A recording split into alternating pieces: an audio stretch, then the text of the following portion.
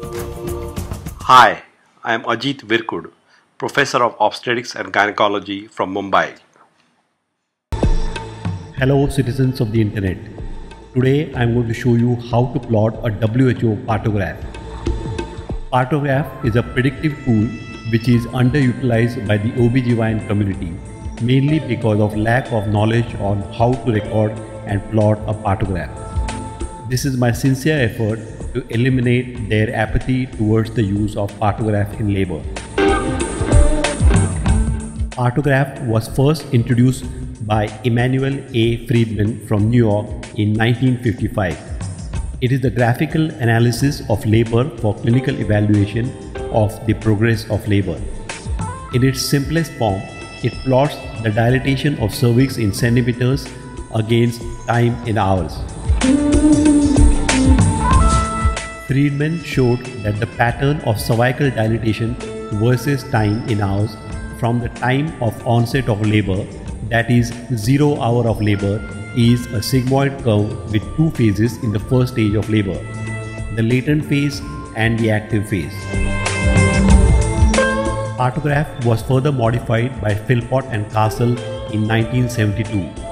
They added the alert and action lines. They also plotted the descent of head. Furthermore, they emphasized its clinical application.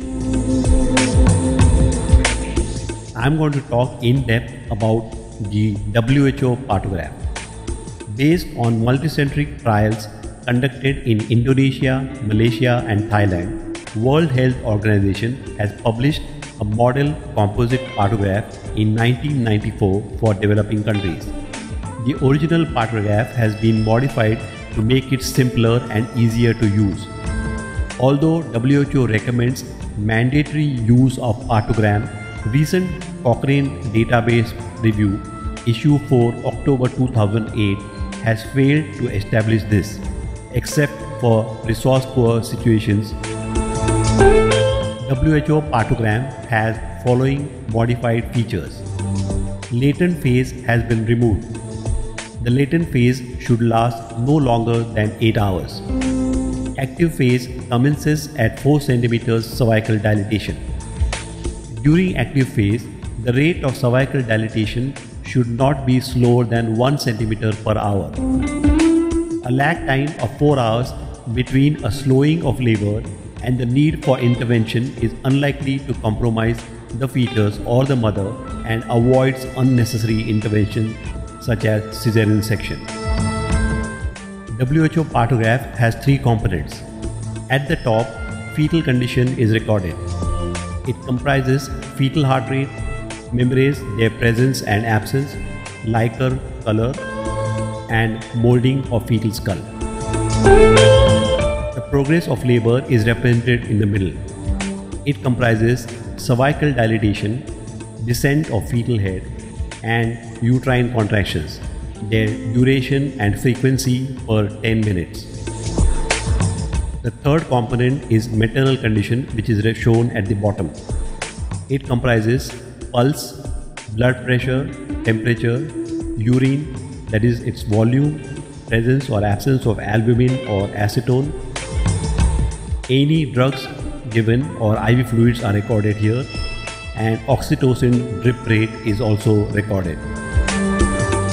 The alert line begins at 4 cm dilatation and extends to a point of expected full dilatation, that is 10 cm. It represents a rate of dilatation of 1 cm per hour. The first dilatation reading is always plotted on the alert line. When labor progress is normal, plotting of dilatation remains on the alert line or to its left. If it moves to the right of the line, labor may be prolonged. In this situation, if facilities for assessment of the cause and its prompt correction are not available, the woman should be transferred to a tertiary care facility. The alert line is also known as the health facility line because as long as labor progress remains inside this line, woman can be kept in the primary care center or hospital.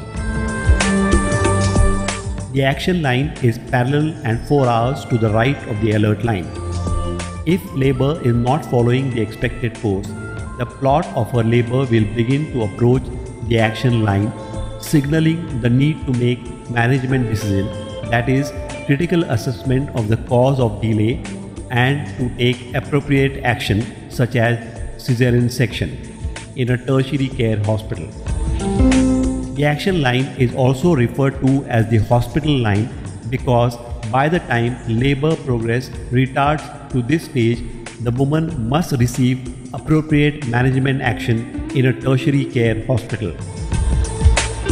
Indications for plotting a partogram are all primary gravidas, high-risk pregnancies such as gestational hypertension, preeclampsia, diabetes in pregnancy, etc., malpositions such as occipito-posterior position, and malpresentations such as breech given a trial of vaginal delivery, trial of labor in borderline contracted pelvis cases, and previous cesarean section case given a trial of labor. When should one start plotting a WHO partograph? Plotting should ideally be started when the woman enters the active stage of labor, that is, when she has one or more regular uterine contractions per 10 minutes and cervical dilatation is 4 centimeters or more. It is crucial to plot the first reading in its proper place. This is important because it is not explained in most medical textbooks and therefore health workers do not know this. When the woman arrives in the latent phase, time of admission and record is 0 time on the graph. When the admission takes place in the active phase, the cervical dilatation, that is the first reading, is immediately plotted on the alert line. Usually, only one health worker should be entering the information until the patient delivers. Patient should be examined serially at specific intervals by the same observer for recording different parameters. Now I am going to discuss how to plot each parameter of partograph. First, I will discuss how often to observe the parameter and then how to plot it on the partograph paper. First, record the initial patient information such as her date and time of admission, name, gravidity, parity, inpatient or hospital number, and the time of rupture of membranes. How to plot cervical dilatation. Vaginal examination is done at admission and then every 4 hours, and the findings are plotted in appropriate square. The main part of the partograph is the graph in the center. To the left of the graph are numbers 1 to 10 against squares. Each square represents 1 centimeter dilatation. Along the bottom of the graph are numbers 0 to 24. Each square represents 1 hour. The dilatation of cervix is plotted with a small x. How to assess and plot descent of head. Descent of head is assessed by abdominal palpation and not by per-vaginal examination. It refers to how much of the fetal head in 1/5 is palpable in the abdomen above the pubic symphysis. On the left of the graph is the word descent with numbers 5 to 0. Descent is recorded as small o at the same time as every vaginal examination. Presence or absence of membranes and color of amniotic fluid is recorded at each vaginal examination. Membranes are recorded as I if membranes are intact and A if membranes are absent. It is recorded as C if the amniotic fluid is clear, M if it is meconium stained, and B if it is blood stained. Uterine contractions are observed and recorded every 30 minutes. They are plotted as number of contractions in a 10-minute period. Their duration is recorded in seconds. A visual key for recording contractions is as follows. A square with dot represents uterine contractions less than 20 seconds duration. A square with dashes represents uterine contractions of 20 to 40 seconds duration. And a black box represents contractions greater than 40 seconds. Below the timeline are 5 blank squares going across the entire length of the partograph. Each square represents one uterine contraction. How to measure and plot fetal heart rate. With the patient in left lateral position, count the fetal heart sounds for full 1 minute just after the contraction has passed. Take fetal heart sounds every 15 minutes. If abnormal over 3 observations, appropriate action must be taken. If electronic fetal heart rate monitoring is done, the mean basal rate is recorded. Fetal heart sounds are recorded on the top part of the partograph every 30 minutes, although they are actually checked every 15 minutes. If oxytocin augmentation is done, record the amount and drip rate every 30 minutes. Record any additional drugs such as antibiotics if given. How to record maternal condition. Record maternal pulse every 30 minutes and mark it as a dot, and blood pressure every 4 hours. It is marked in up and down arrows, and temperature every 2 hours. Measure urine sample for amount, albumin and acetone from time to time. Molding of fetal head is also recorded. It is the extent to which the cranial wall bones overlap and indicates the degree to which the head is compressed as it passes through the bony pelvic cavity. Excessive molding is an indication of obstructed labor, possibly due to cephalopelvic disproportion. Molding is recorded on a scale of 0 to +3, 0 indicating no molding and +3 indicating excessive molding.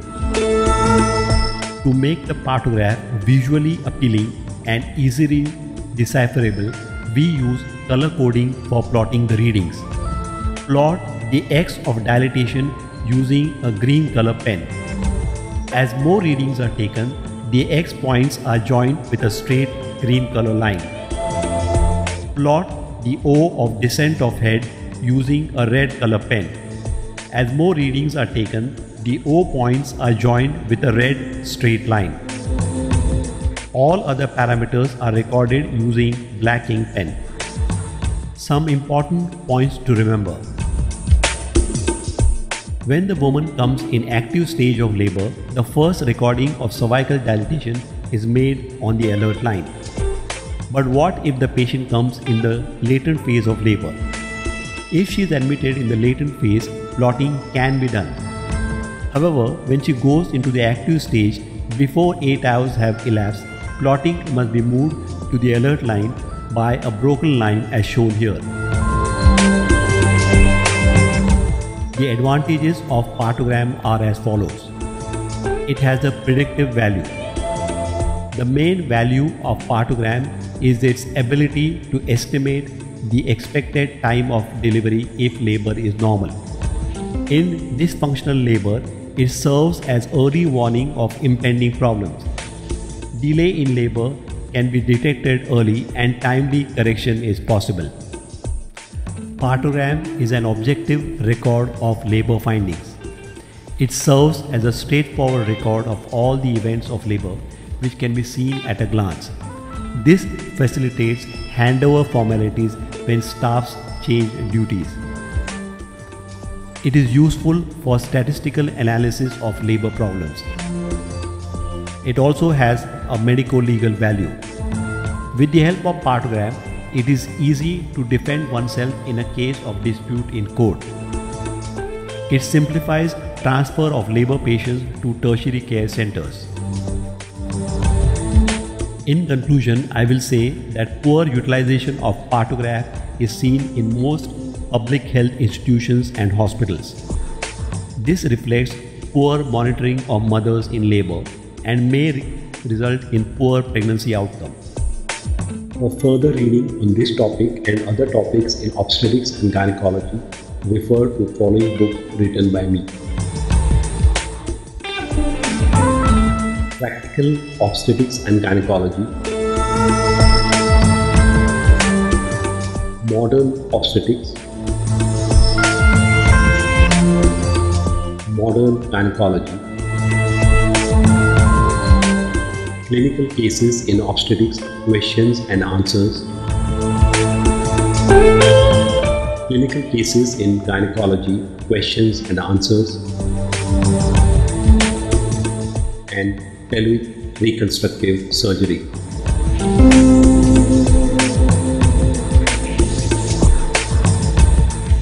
If you have found this video useful and informative, please subscribe to my YouTube channel by clicking here.